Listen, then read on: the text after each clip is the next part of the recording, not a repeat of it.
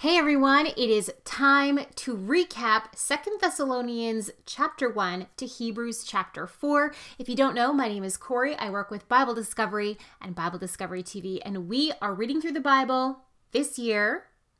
And this is the chapter by chapter recap. If you're going through in the reading program and you get left behind, I'm your girl. I'm here. I'm getting you caught back up. Okay. 2 Thessalonians. So just a note on 2 Thessalonians, obviously we did 1 Thessalonians last weekend, so if you missed that, you can check that out. But it's believed that 2 Thessalonians was actually written really close to the time period that 1 Thessalonians was written. And that 2 Thessalonians is a response from a report from Thessalonica back to the Apostle Paul. So 2 Thessalonians deals with three main issues. First, the persecution of the church in Thessalonica. They're commended for enduring persecution. We've heard about their persecution and what's going on in 1 Thessalonians, but now, they're commended. You are enduring through it. Number two, it deals with this false claim that some teachers were saying that Jesus had already returned. Christ had already returned to earth. So that false claim is dealt with. And the third issue is idle church members. There's some church members not doing much and it's not going well. So let's just jump right in. 2 Thessalonians chapter 1. We learn that this letter is written from Paul, Silas, and Timothy to the Christians living in Thessalonica. So the Thessalonians. In chapter 1, their perseverance and faith through trials and persecutions, Paul, Silas, and Timothy are encouraging there, saying, your faithfulness through these trials, it's known throughout churches in many different regions. And, people are praying for you and people are thankful for your witness to the gospel. There's also a reminder to the Thessalonians in that about Christ's return, that there is hope in the return of Christ. Now, a quick example is verses 6 and 7. I'm just going to read them to you. It says this: God is just. He will pay back trouble to those who trouble you and give relief to you who are troubled, and to us as well. This will happen when the Lord Jesus is revealed from heaven in blazing fire with his powerful angels. So it's just this encouragement that this world is not all that there is, and justice will happen. It will be given, but ultimate justice, not human justice. We can't get, no matter how many court systems we have or whatever we use for justice here on earth, we can't really fully get justice. God is the only one who can do that. All right.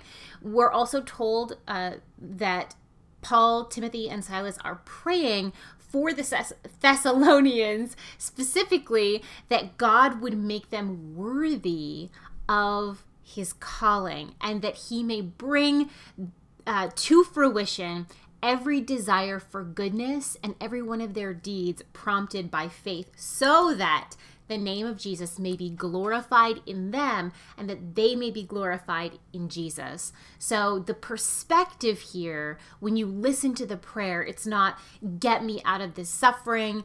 It's not that, but that the fruition, this desire for good things that they have would be fulfilled, and that every deed prompted by faith comes to reality for this for the glorification of Christ and then the eternal life in Christ that they will receive. Okay, 2 Thessalonians chapter 2. This is where they start dealing with the false teaching that Jesus Christ had already come back, that he had already returned. So it begins by saying, don't be troubled by reports that you're hearing that Jesus Christ has already returned and that you've somehow missed it, right? So Paul goes on to lay out some of the key elements of what will lead up to the return of Christ. So the day will not come until the rebellion occurs and the man of lawlessness is revealed. This man of lawlessness will set himself up in God's temple and proclaim to be God himself. And Paul says, yes, the power of lawlessness is already at work in the world. So you can see it around us. But it is currently being restrained. And when that restraint is removed, the lawless one will be revealed. The lawless one will use signs and wonders to convince people, but he will ultimately be destroyed by Jesus. So I know for some of you this may be really tantalizing and you may want me to go into the details, but it is just the recap. We don't have too much time to delve into that, but it is interesting, isn't it? But nevertheless, Paul is using this to encourage the Thessalonians who are going through struggles. Now imagine you're going through struggles and you're having hope in the return of Christ, and that one day, whether here on earth or in heaven, you're going to be saved. And then people are coming along and going, well, actually, Jesus already came back. So they're taking a swipe at your hope. They're taking a swipe at your faith. So this chapter ends with this from Paul, Silas, and Timothy. Stand firm and hold fast to the teachings we passed on to you, whether by word or mouth or by letter. In other words, don't be bothered by these so-called end times reports. Don't be bothered about them. You just keep living your life for Jesus. 2 Thessalonians chapter 3. Paul, Silas, and Timothy ask for prayer for them so that the gospel can spread rapidly and be honored. Then there's this warning against idleness. Remember that third issue is there's church members being idle. And I wanted just to read it to you. Keep away from every believer who is idle and disruptive and does not live according to the teaching you received from us. For you yourselves know how you ought to follow our example. We were not idle when we were with you, nor did we eat anyone's food without paying for it. On the contrary, we worked day and night, laboring and toiling so that we would not be a burden to any of you. We did this not because we do not have the right to such help, but in order to offer ourselves as a model for you to imitate. For even when we were with you, we gave you this rule: the one who is unwilling to work shall not eat. We hear that some among you are idle and disruptive. They are not busy, they are busy bodies. Such people we command and urge in the Lord Jesus Christ to settle down and eat the food and earn the food they eat. And as for you, brothers and sisters, never tire of doing what is good.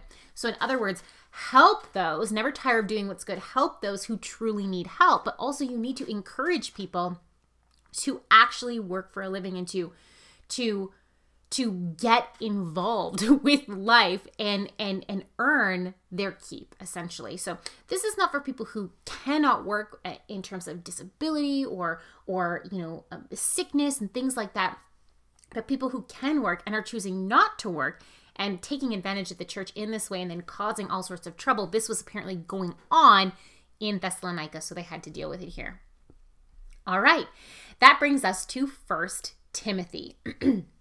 Now, 1 Timothy is a different letter because it's written obviously to an individual, to Timothy, from Paul to Timothy, but it also was meant to be read to the church at Ephesus, which we kind of see in the end of 2 Timothy, but anyways, let's jump in. This is still a personal letter from Paul to Timothy.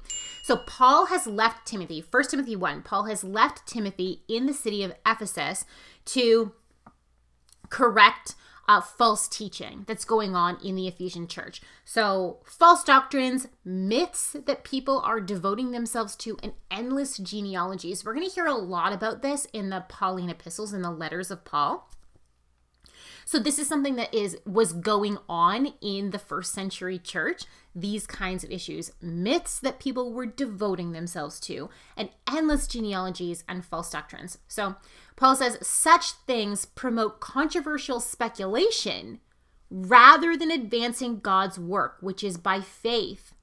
So in other words, people, Christians, are getting distracted from the gospel. They're getting off on all of these side issues and making things that aren't really all that important the main focus of their faith, of Christianity.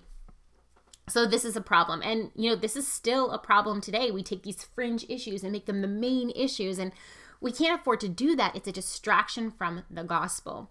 So a lot of these have to do with the law, as a lot of these false doctrines that were popping up in the first century church had to do with the law as expressed in the Old Testament, so the law of God, because Paul goes on to say things like these people want to be teachers of the law, but they don't know what they're talking about. And we know that the law is good if one uses it properly. So it has to do with the Old Testament law, which is not entirely surprising because we know, from some of the other letters of Paul and from the book of Acts that the Gentile Christian issue was a big one in the Jewish Christian church. Do Gentiles have to live like Jews in order to be Christians? So there's all sorts of doctrines other than that popping up around this same issue. Okay. Paul then goes on to say he's thankful for God's grace to him because he himself was once a false teacher. He calls himself a blasphemer, a persecutor, and a violent man, but innocently. Like, he did not know that he was doing these things. He thought that he was serving God until God interrupted him. And so he says that Timothy is charged with this important task of interrupting these false teachers and false teachings to expose them as false, to show them, no, this is actually not the way of the gospel. Interrupt those false teachings and false teachers. 1 Timothy chapter 2, Timothy is commanded to pray for all people, even for kings and those in authority. Why? So that we may live peaceful and quiet lives in all godliness and holiness. He says this is good and pleases God who wants all people to be saved. So that's the key there. This is good and pleases God who wants all people to be saved. So that's the motivation. God wants all people to be saved. So we should pray for all people and for kings and those in authority so that we may lead peaceful and quiet lives, not creating crazy social unrest for the wrong reasons, not going to jail and things like that if we don't have to, but being able to preach the gospel and model the transformation that Jesus Christ has in our lives, giving God, good ambassadors, essentially. Therefore, in 1 Timothy chapter 2, it continues, Paul wants men to pray, lifting up holy hands without anger or dispute. And he wants women to dress modestly with decency and propriety, adorning themselves not with elaborate hairstyles or gold or pearls or expensive clothes, but with good deeds. Okay.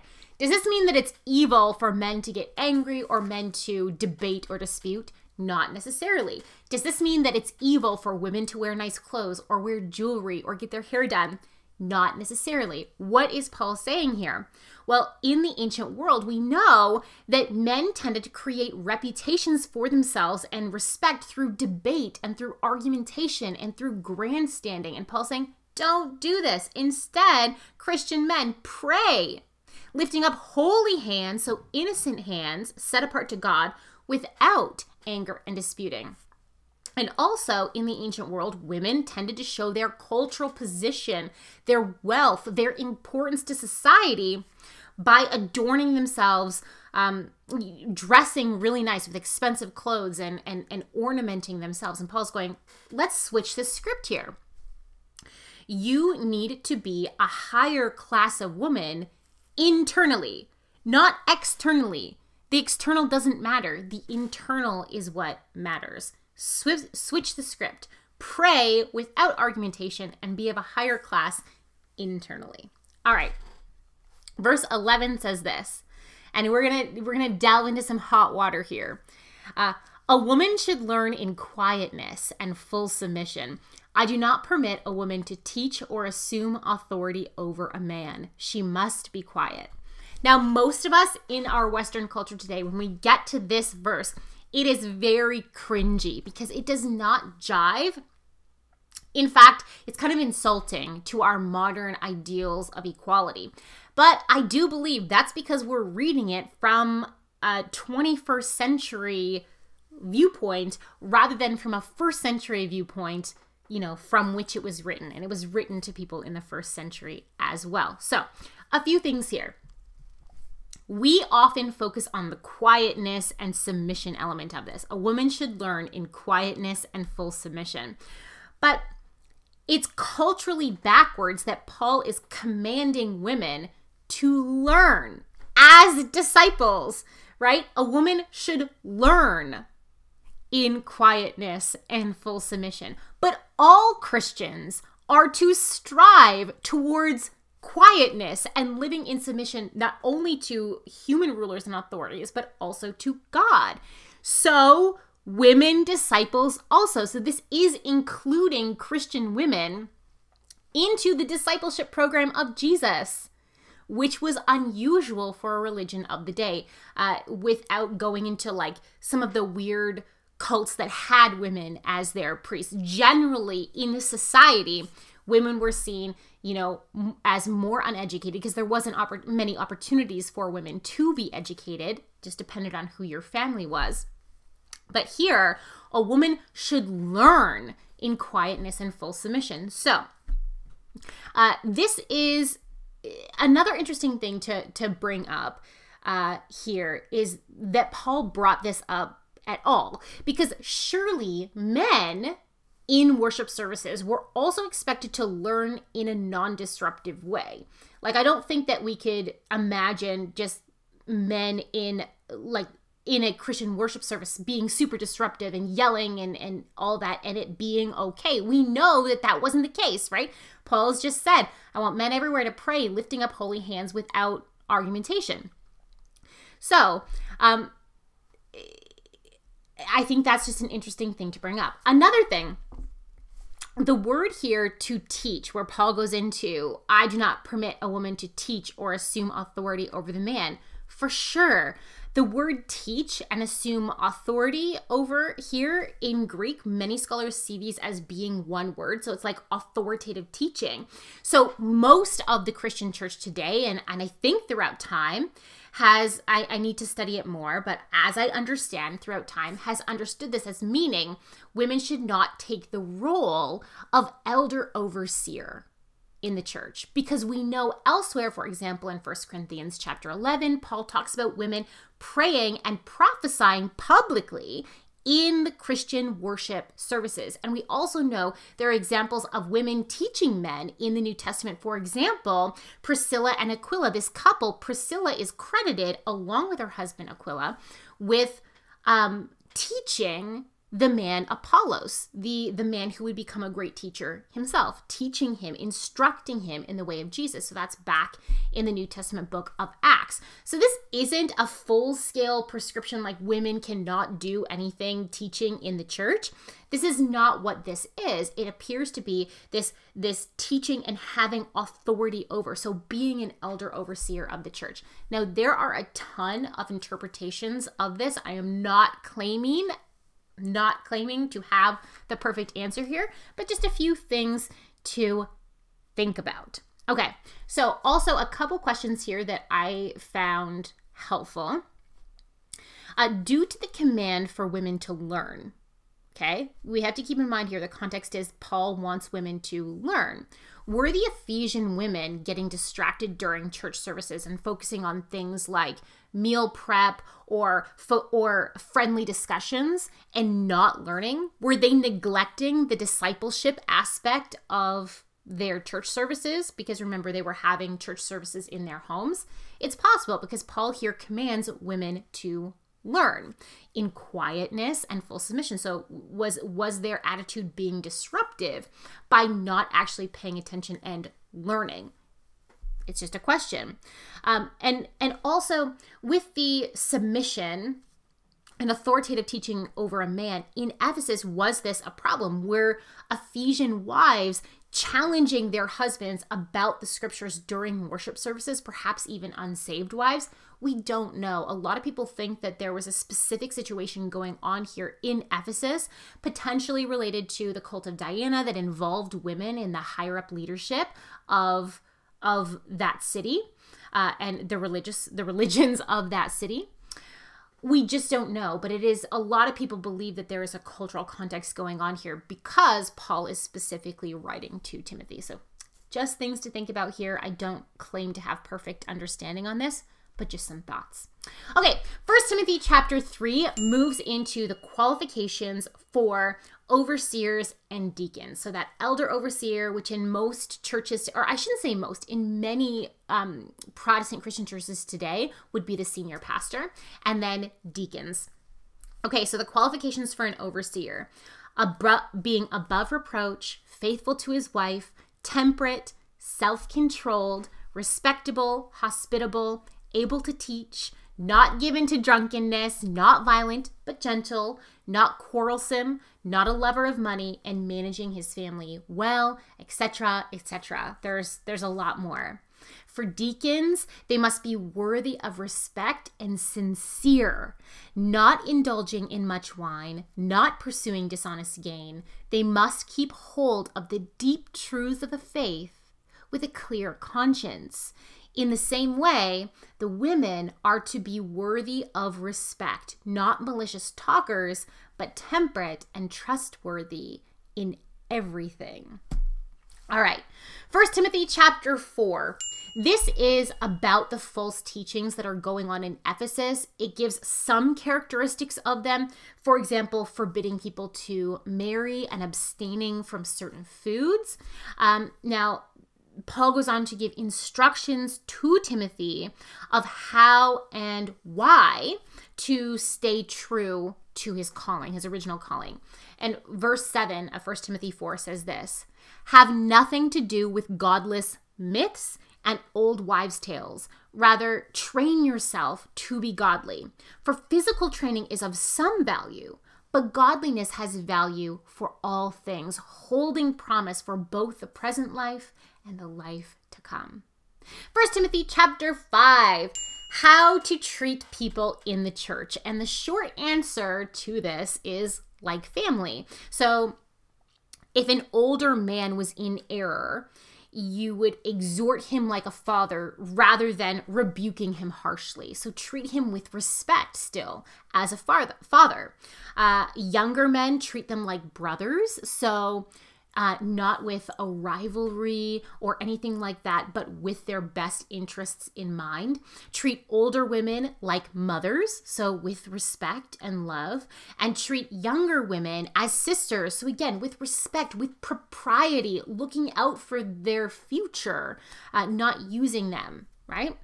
Also, there's some instructions on how to treat widows in the church here. Basically, if they need help, help them. And then families, if there's a widow, if you're related to a widow, it's your responsibility to help her.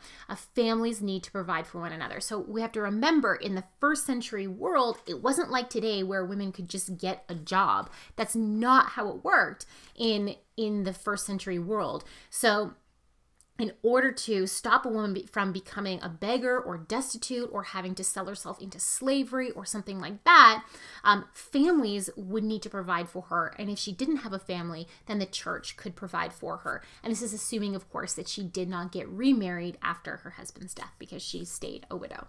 Okay, Timothy is also told to take care of the elder overseer of the church, of the churches who live well. So take care of those, like, honor elder overseers who do well, but rebuke before the whole church those who are sinning, like continuous sin.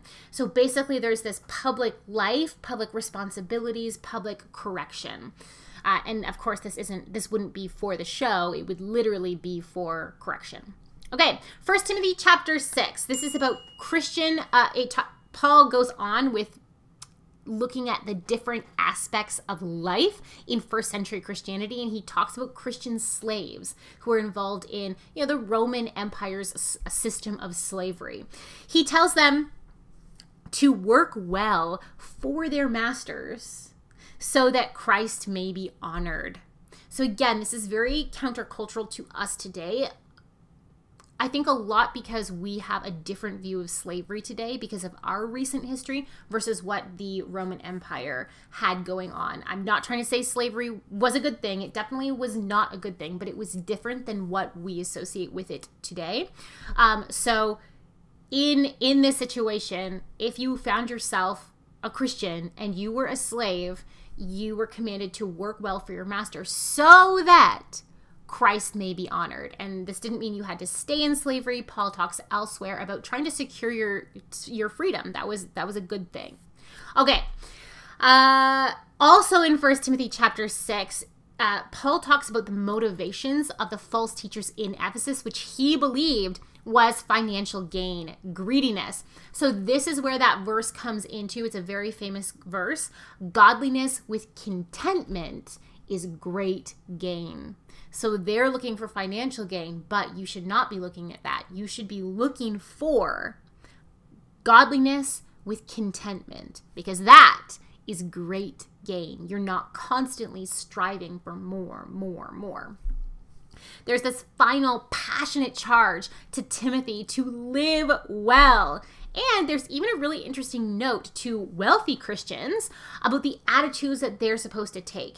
And spoiler alert, it's about being rich in good works. Remember how he already talked to, women, don't be beautiful outwardly, but be beautiful inwardly. He's saying you might be rich outwardly, but it's of the utmost importance that you are rich inwardly. You are rich with good works. Okay. 2 Timothy. We're moving on to the second letter. Just pushing through all these books of the New Testament. 2 Timothy chapter 1. So, Paul to Timothy, likely writing in his second Roman imprisonment that ended with his martyrdom. Paul died in this Roman imprisonment. Paul traces Timothy's faith, which is really cool. We get a little window into Timothy's family. He traces Timothy's faith to his mother and grandmother, Lois and Eunice. There is a call for Timothy to remain loyal to both the gospel and Paul. So listen to this verse. For the Spirit God gave us does not make us timid, but gives us power, love, and self-discipline. So do not be ashamed of the testimony about our Lord or of me, his prisoner. Rather, join me in suffering for the gospel and the power of God.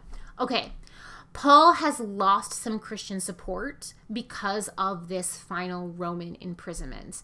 We're not sure all of the details of that, but we know that some Christians have just been like, that's Paul, there he is, that's Paul. They have abandoned Paul in his Roman imprisonment. So Paul's just saying, don't do that. Don't abandon me in this suffering.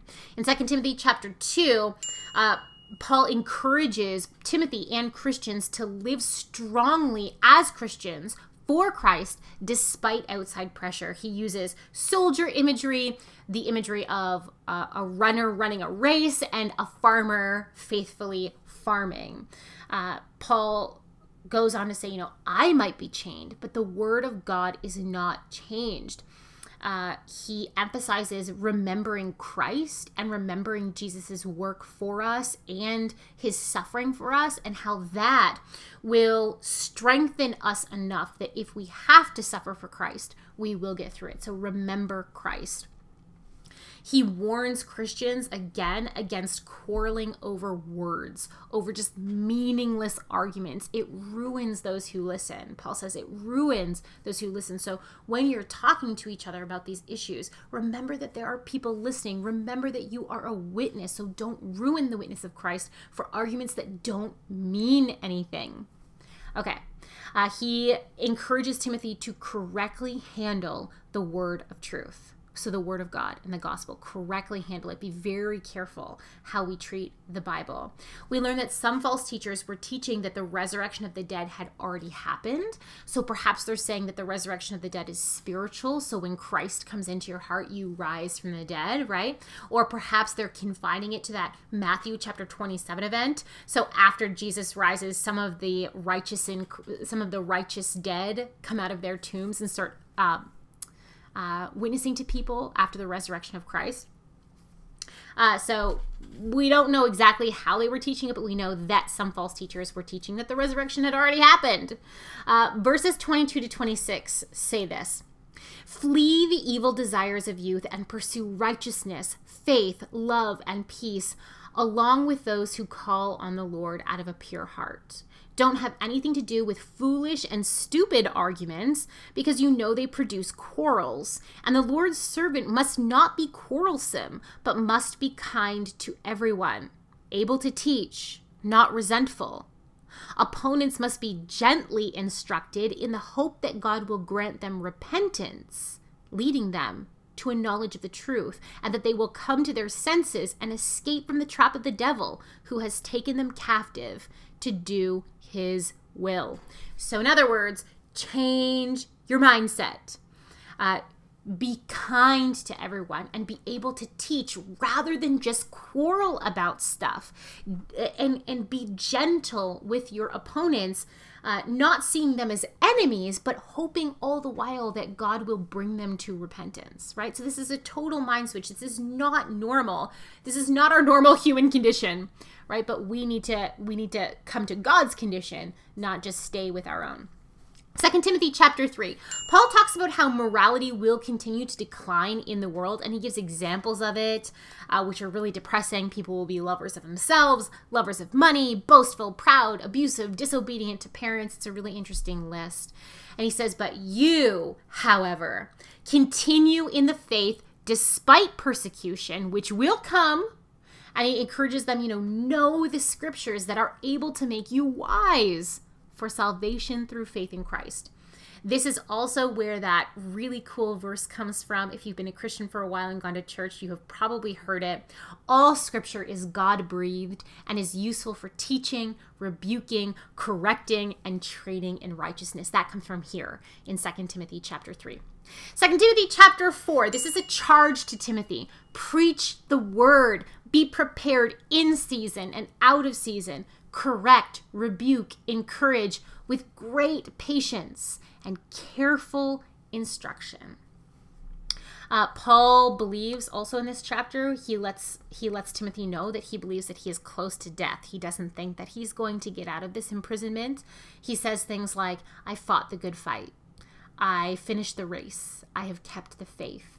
So I imagine for Timothy, who had traveled with Paul and called Paul his spiritual father, because it appears that Timothy's father was not a Christian, his biological father. So he sees Paul as his spiritual father. That this would have been difficult for him to read. Paul wants Timothy to try to come to him quickly, and he asks him to bring John Mark. So apparently they've patched up that disagreement that they had back in Acts. And he asks for Timothy to bring him his cloak because winter is coming, and also to bring him his scrolls and parchments.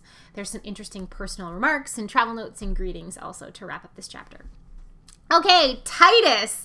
The book of Titus. This is a letter from Paul to Titus, who is a leader and teacher who Paul had left on the island of Crete to finish the work of establishing the church there on Crete and setting up the church leadership so that it would be self-sustaining and fully functioning. So Paul goes over the qualifications for an elder again, and he adds, he must hold firmly to the trustworthy message as it has been taught, so that he can encourage others by sound doctrine and refute those who oppose sound doctrine. That's verse 9. Okay, so we learned that in Crete there are people who are disrupting the church by false teaching based off of the Bible but messed up, also based off of human thoughts and myths, etc. So it sounds similar to what's going on in Ephesus, if not exactly the same. So Titus chapter 2, Paul encourages Titus to teach the older men, the older women, the younger women, and the younger men. They all have slightly different and specific things, but they all involve the magical word, self-control. It's not really magical. No one really likes it. Who likes developing self-control? It's really difficult, right? But self-control. So Paul also talks about what self-control looks like in your context, by going through all of these different individuals, these different kinds of individuals. What self-control looks like in your context depends on your context. It depends on who you are, what stage of life you're in, what you do, all of these things. Paul even gives instructions for slaves once again, here in Titus, to serve well and be fully trustworthy so that in every way they will make the teaching about God our Savior attractive. Okay, this is again not popular in our culture today because Christian living is different. Our focus becomes not on how can I make my life better, but how can I be a good witness of Christ to those around me. Titus chapter 3, Paul basically says, live life better. live life better. I want to read some of it to you. Titus chapter 3, starting in verse 1. Remind the people to be subject to rulers and authorities, to be obedient, to be ready to do whatever is good, to slander no one, to be peaceable and considerate, and always to be gentle toward everyone. At one time, we too were foolish, disobedient, deceived, and enslaved by all kinds of passions and pleasures. We lived in malice and envy, being hated and hating one another. But when the kindness and love of God our Savior appeared, he saved us not because of righteous things we had done, but because of his mercy. And then I'm going to skip down to verse 9. And I want you to stress these things so that those who have trusted in God may be careful to devote themselves to doing what is good. These things are excellent and profitable for everybody. But avoid foolish controversies and genealogies and arguments and quarrels about the law, because these are unprofitable and useless. Warn a divisive person once and then warn them a second time. After that, have nothing to do with them. You may be sure that such people are warped and sinful. They are self-condemned. So again, the Christian mindset has to be different than the worldly mindset. We have to be focused on being a compassionate witness to those around us, and yet being bold and not afraid to live our lives for Jesus Christ and tell the truth when we're asked. Okay, next we are moving on to the book of Philemon. It's just one chapter. It's a tiny letter from Paul to Philemon, but also to Apphia and Archippus and the church that's in their home. So basically, in this short letter, Paul has let Philemon's servant, he's met Philemon's servant while Paul is in prison. And this servant, whose name is Onesimus, has become a Christian under Paul's tutelage and now is going back to Philemon for forgiveness and restoration of the relationship.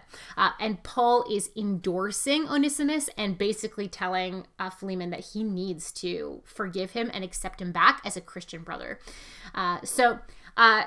We're not exactly sure what the situation is that Onesimus needs forgiveness and to go back to Philemon. Either Onesimus was a runaway slave, he ran away from his post, and just kind of ran into Paul, or he somehow mistreated or wronged Philemon, and then he ran to Paul because he saw Paul as an authority figure over Philemon. He ran to Paul for help, for intercession in the relationship, because otherwise he knew he was toast, right? So regardless of what this situation started out as, what this letter shows us is that Christianity can really overcome any barrier, that the forgiveness of Christ that we pass on to others can cross any barrier. And here, an offense like this involving a slave wronging his master or running away from his master, this certainly would have been seen as an unforgivable offense within their society. So by allowing the love of Christ to cover this sin and allow for forgiveness here of whatever this sin was, they're being a testimony to the culture around them that Christ is real and his work is real. Okay, we're just going to do, I know this is a long one, we're just going to do the first 4 chapters of Hebrews, and that will finish our week. Hebrews chapter 1. The book opens with, in the past, God spoke to us through prophets, but now God has spoken to us through his son, Jesus Christ. So the prophets and then Jesus are kind of compared and contrasted here. The book's going to go on to emphasize the central role of Jesus and how we need to stay faithful to him above all other things. So basically, Jesus is higher than or more important than everything else. And Hebrews 1 begins with he's higher and more important than the angels. Okay, so Hebrews chapter 2 talks about how we must be careful not to drift away from the gospel, so that it is possible to drift away and it's dangerous to drift away from the gospel. Hebrews 2 also talks about how Jesus was fully human so that he could fully redeem us as humans. So verses 16 to 18 says this, "For surely it is not angels he helps, but Abraham's descendants. For this reason he had to be made like them, fully human in every way, in order that he might become a merciful and faithful high priest in service to God, and that he might make atonement for the sins of the people. Because he himself suffered when he was tempted, he is able to help those who are being tempted." So just talking about that plan that God had, that perfect plan in having Jesus become fully human and experience what we experience and being able to redeem us through his sacrifice. Hebrews chapter 3, this is about how Jesus is greater than Moses. Not that Moses is bad, not that angels are bad, but that it talks about how Moses was like a servant in God's house, but Christ is the faithful son who is over God's house, who gives those commands, right? It implores people, don't let your hearts be hardened by sin, but come to God. Come to God. Don't let your hearts be hardened by sin. Verses 12 to 14 say this, "See to it, brothers and sisters, that none of you has a sinful, unbelieving heart that turns away from the living God. But encourage one another daily, as long as it is called today, so that none of you may be hardened by sin's deceitfulness. We have come to share in Christ, if indeed we hold our original conviction firmly to the very end." Don't drift.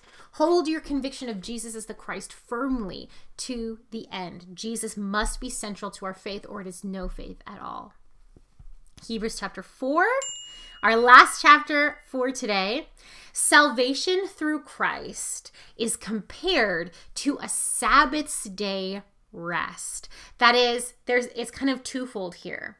We will enter into a Sabbath's rest at the fulfillment of our faith. So when Christ comes back or when we die, but also when we come to Christ in this life, we have rest from our own works. We're not incessantly trying to earn our salvation, but instead we rest in Jesus Christ's righteousness for our eternal life. We are trusting in him for our salvation.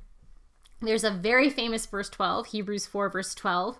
"For the word of God is active, alive and active, sharper than any double-edged sword. It penetrates even to dividing soul and spirit, joints and marrow. It judges the thoughts and attitudes of the heart." And verse 13 should be just as famous, I think. "Nothing in all creation is hidden from God's sight. Everything is uncovered and laid bare before the eyes of him to whom we must give an account." All right, Hebrews chapter 4 goes on to talk about how Jesus is our great high priest. He can empathize with us. So he's made atonement for us. He's made a way for us. He is the go-between for us, and he can empathize with us. So he's just this perfect high priest.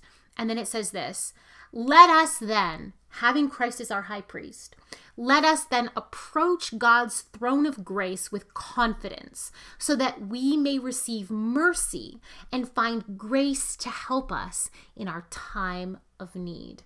So through Christ, let's go to God in prayer all the time so that he can give us his grace to help us in our time of need. All right, guys, that was a long one today. It was a big one, 2 Thessalonians chapter 1 to Hebrews 4. If you have any questions or comments, I know I just had to do a brief summary of everything. There were so many issues in there that are hot button issues, like women in ministry, like the end times, like Jesus's role as the high priest, that I would love to talk about, but perhaps in another video. Let me know your comments and questions and how you're doing on the reading, and if any of these areas of scripture you find really encouraging or really challenging, let me know. I think it's really interesting. I love reading your comments, and I hope you have a good one.